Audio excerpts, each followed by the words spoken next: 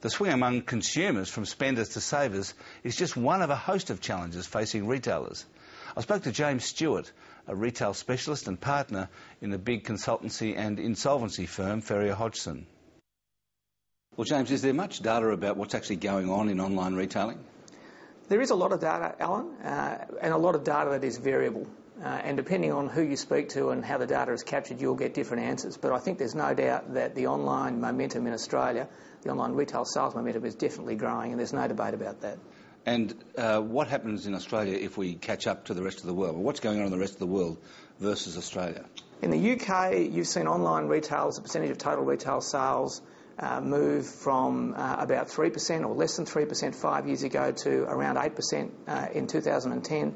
You've seen similar sort of trends in the US market, where online retail is growing rapidly from, again, reasonably low percentage numbers to around 7%. And online retail in the US is influencing, in this year, it's estimated about $1 trillion worth of in-store sales. So what percentage of sales in retail sales in Australia do you think are now online? I think it's still relatively low for Australian retailers. I think it's probably only anywhere between 2 and 3%. And so do you think that Australia is going to catch up to the 7 or 8% that we're now seeing in the UK and US?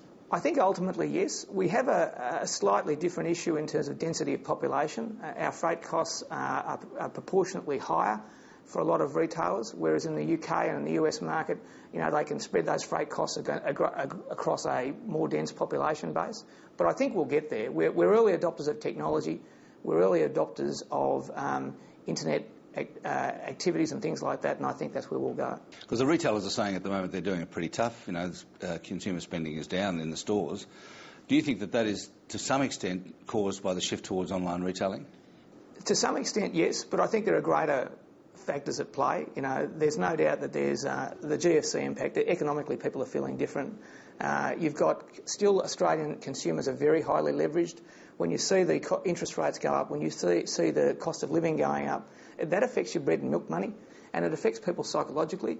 When you balance that and then compare it to online, people are starting to research more about what they're going to buy, particularly when it comes to discretionary items. And what sort of Christmas did retailers in Australia have? Most of them had a pretty tough Christmas. A lot of them went on sale well and truly early into the season, and that left them nowhere to go in January. So it becomes really difficult when you're having 50 or 70% off pre-Christmas to then follow up in January with a big January sale and say, hi guys, we've got a new and different offer out there for the market, or a bigger discount. It becomes pretty tough. You're seeing a lot of really, really heavy negative comp store sales out there.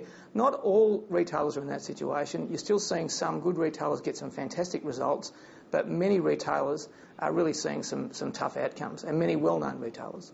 And the other thing I'm hearing about is price rises in China. What's going on there?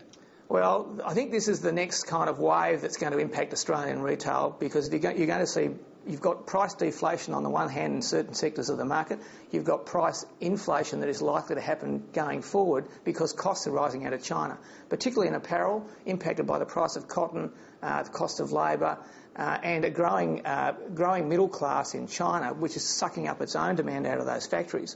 Because when the GFC hit in 2008, you saw a lot of factories close in China, and not all of that capacity is returned. So what are the retailers, when they go to China and the buyers go over there to order their stuff and actually pick it up as well, what's actually occurring?